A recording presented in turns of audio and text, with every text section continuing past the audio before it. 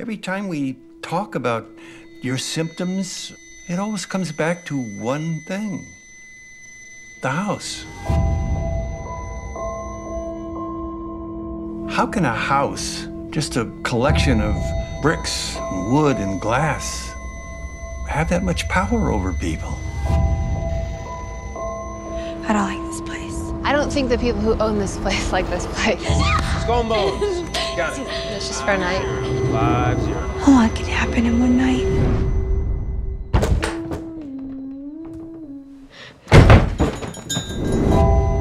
There is something seriously wrong with this place.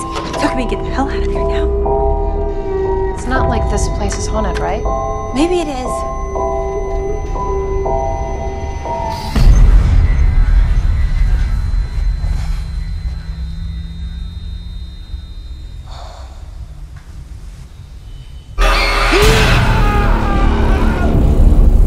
This house.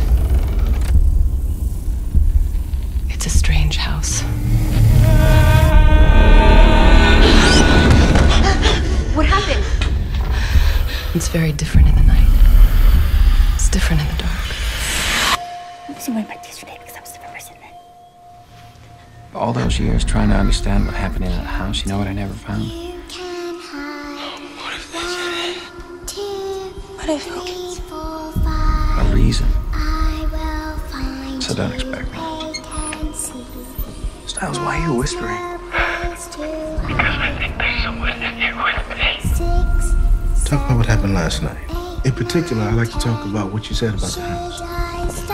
Straight up losing my mind. Every inch of this house is filled with memories of the people that I love that have died.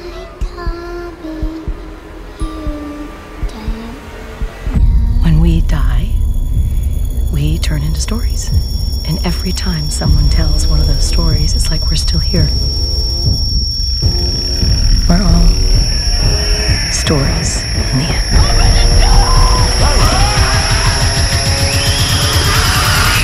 It's over now, right?